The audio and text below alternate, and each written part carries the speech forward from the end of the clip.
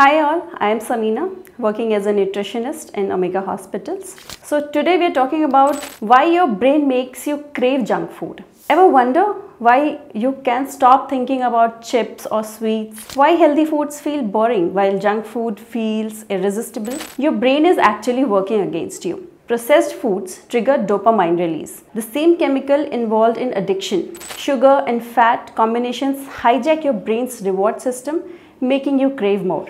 Plus, excess weight changes hunger hormones like leptin and ghrelin, so your brain doesn't get the full signal properly. Stress and poor sleep make this worse by increasing cortisol, which drives cravings for high-calorie foods. Start breaking the cycle. Eat protein with every meal to stabilize blood sugar. Get 7-8 hours of sleep to balance hunger hormones and manage stress through movement or meditation. If cravings control your life, professional nutrition support can help reset these patterns. Your brain can be retrained.